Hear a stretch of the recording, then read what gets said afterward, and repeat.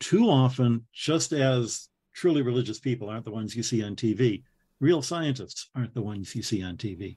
Yeah. And I won't name names, but there are some people out there selling science with a list of absolute facts that you must believe if you're a scientist. And you're going, no, that's not how science works. No. That's not what science is. That's anybody who's taken science in ninth grade knows that that's not how science works.